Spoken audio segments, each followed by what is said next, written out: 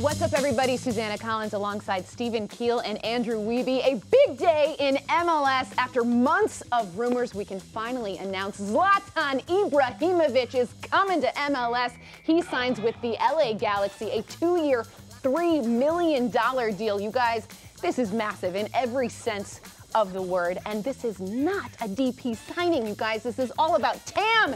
Andrew Wiebe, why is this good? TAM has brought us the ultimate player. We never thought that it would come in this form. Victor Vasquez was great on TAM. He's not Zlatan. Only Zlatan is Zlatan. What a signing. You said months. It's probably been years we've been waiting for this, but the Galaxy have a real coup here, because to get him to come at a price tag that allows him to buy them down with TAM and not spend a DP slot, which, by the way, they don't have, that is one of the best pieces of MLS business I've seen in a long, long time. It's a game changer for their team. It's a game changer for the league. Zlatan Ibrahimović, please let him be healthy. Please let him be at his best, because if he is, it's going to be so fun. Oh, exactly. And you speak about, what Chris Klein, Jovan Kirovski did off the field.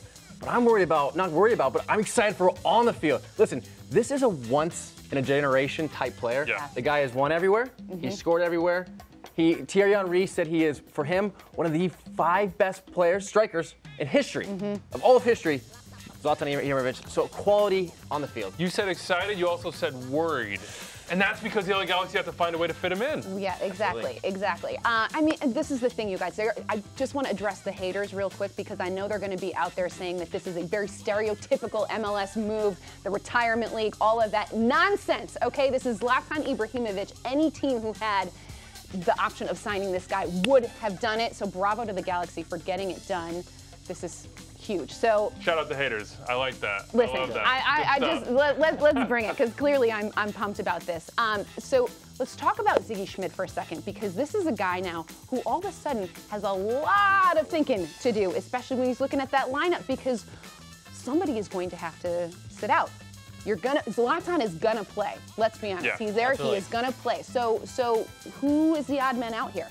You already sent this offseason $400K in allocation and Giassi's artist to Columbus Crew SC for what we thought was your number 9. We thought the guy to lead the line in Ola Kamara, and he's been good so far. And Ola's got to be sitting there thinking, what just happened? Did I just lose my spot? Right. I know who Zlatan is. Right. I understand that I probably wouldn't play over him. Personally, Steven, I think I get both on the field. I just think that means it's a tough decision coming, and maybe that means Giovanni Dos Santos doesn't start for this team, or maybe he's got to earn it on the wing. I don't know. Absolutely. So I agree.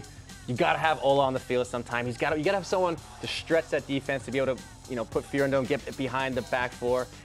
But I think sometimes we always want to make a big deal about when everyone's healthy or the whole group is there. But I feel like those games are far and few between suspensions, international duty, and guys just being healthy. Like, you don't always have your full selection. So it's also MLS now. Yeah. It's not a point where it's like, oh, these are our 11. That's only guys that are playing. If we have them, they're playing. Now you have competition. I just do think that Zlatan likes to drop. We know that. He wants to drop in, and so then he's taking up some space that Giovanni wants to be. And I think you can kind of almost look at his previous club, Manchester United, where it was him and Romelu Lukaku. Lukaku up front. Yeah. And Zlatan off of him. So I think they could do a similar type thing with Ola up front, stretching that line, like I said, and Zlatan in behind him. All right, so we're talking about how he fits in on the field. There's also a question of when you bring a guy into a club who has this big personality, and he's a star, he is a legitimate star, what does that do for the locker room?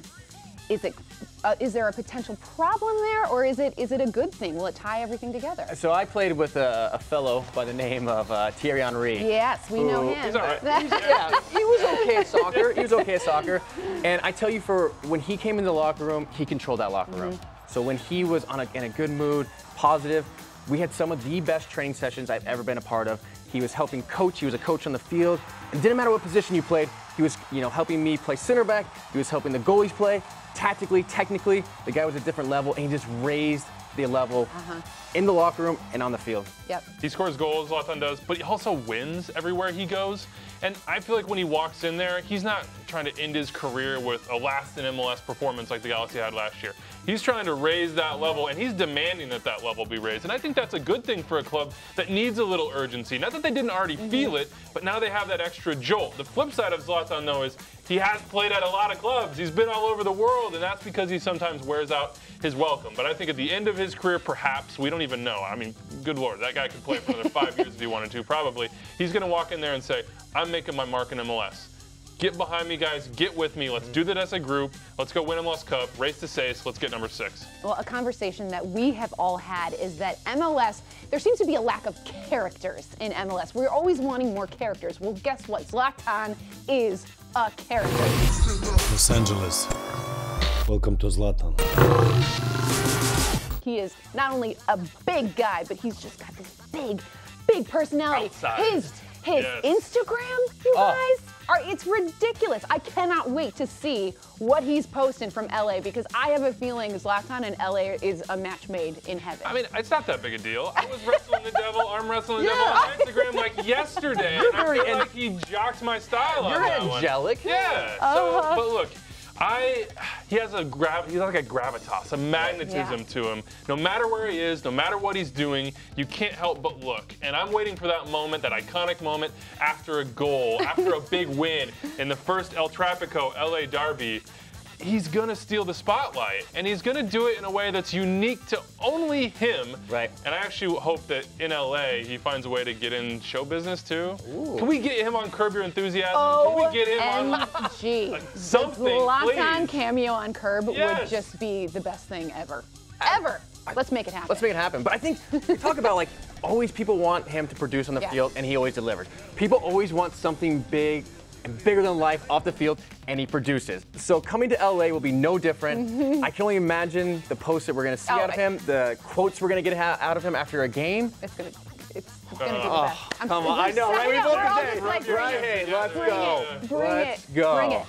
So for those of you that watch This Week in MLS, love you, thank you, high five, this guy right here. I'll get the call someday.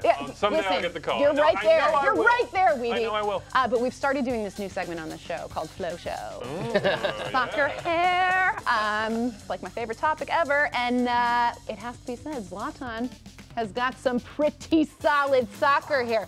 The flow, the ponytail, what do we think? If we compare him to, like, say, Rolf Felcher, his future teammate, what do we think? Who we give him? Show. That team is all over it. Right. But Graham Zusi gets rid of the man bun. Don't talk to me about that right now. Does Zlatan come straight in MLS with the man bun? Does he take the long hair, bun it up, put it up high? It's hot. He's versatile, though. Make man buns great again. It's hot in LA. It's going to be warm. Make man buns great again. Make man, without Zusi gone. I know. We need Does he inherit the best man bun in MLS? He's going to have to, and I think he will. I think he's up to the challenge. Okay, guys, next question. How many goals are we going to see from Mr. Zlatan Ibrahimović in MLS? I feel like any prediction I make is probably too low, and I'm going to say 14. I'm going to say 14 goals because he's getting here a little bit late. We're not exactly sure what his health is like, what his fitness is like. What we do know is if he gets in the box and he has service, the man's going to put it in the back of the net. He's absolutely clinical. So I say 14. And I'm going to do the Price is Right where I go one above you, $1 more. I'm going to say 15 on a whim. I do think he's going to hit double digits in goals, and I do think he's going to hit double digits in assists. I feel like we always know him for being a goal scorer, but I feel like, especially now, a little bit later in his career, he's going to be able to set him up. Alessandrini, Ola, maybe Gio dos Santos too. I mean, hopefully Gio dos Santos, because by the way, I said maybe bench him, but I want to see the best from Gio dos Santos as well. He's such a good player.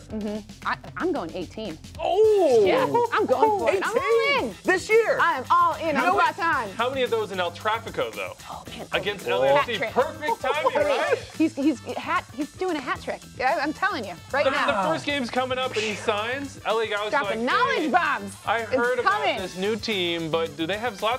Oh, I don't think they do. They do. No. Guys, so much to be excited about. We are so excited. Thank you so much for watching, everybody. For more in this story, keep it tuned in to MLSsoccer.com. We'll see you real soon.